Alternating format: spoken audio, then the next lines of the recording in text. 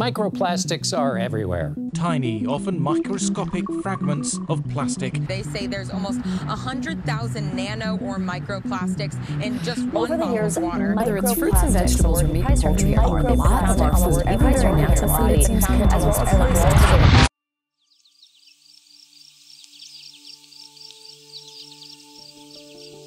Salt marshes are very much like a sponge that absorbs energy, and absorbs water, and slows the energy and impact of coastal storms. We started to think, if there's more flooding on the marsh, and we know we have microplastics in the estuary, in the surface waters, and in the water column, then there's more opportunities for those microplastics to settle out because the flooding's increasing and the duration of flooding is increasing. For this project, we were looking at salt marsh peat, so the sediment that comprises the salt marsh, and we were monitoring for microplastic presence.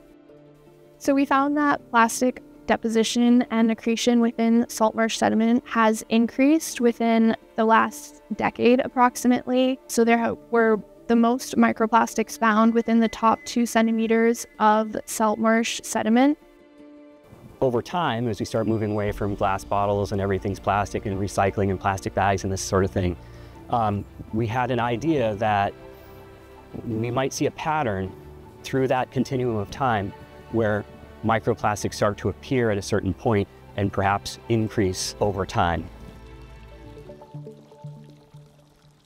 The challenge is we, as humans, figured out that plastics were really cool, and so we wanted to use them, but we didn't really think what we were going to do with them after we used them, so we get plastics and use them one time and throw away.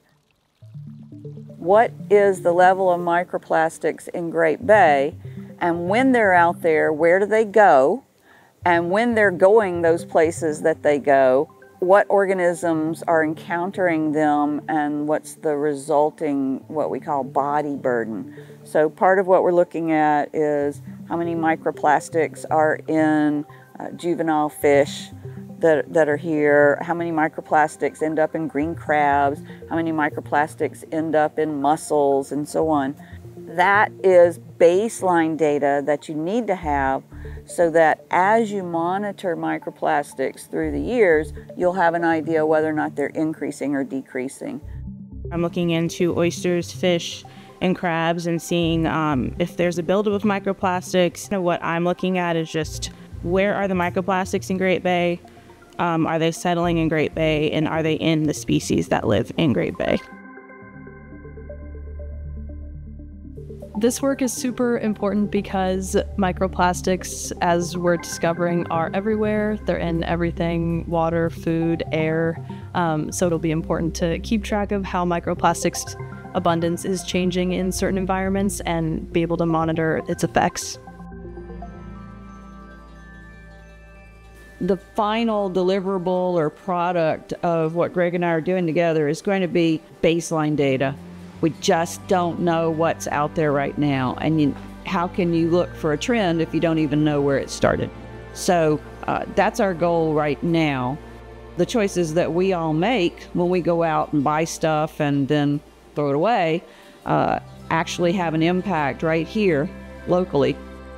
Increasing awareness, number one, as a starting point, addressing public concerns, and sort of heightening people's understanding of where plastic waste goes and why there's a reason to maybe change the way we handle plastic waste in general.